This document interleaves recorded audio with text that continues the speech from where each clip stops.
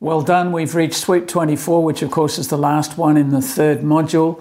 This finishes with the post-test for multiplying and dividing facts for year 3, but prior to that we're going to revise all the strategies we've looked at so far. So referring to the book, we're looking at sweeps from 17 to 24, and the strategies that we've looked at have been doubles for multiplying and dividing by 2, place value, multiplying by 10 and dividing by 10, half of times 10, multiplying by 5 and dividing by 5, doubles plus one more set, multiplying by 3, think of times 3 for dividing by 3, double for times 4, half of half for dividing by 4, and that takes us up to this week, which is the revision.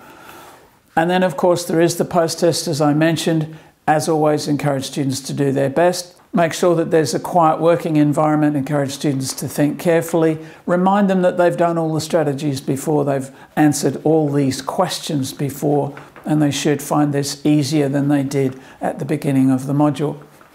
That's it for Module 3. I'll look forward to starting Module 4 with you very soon.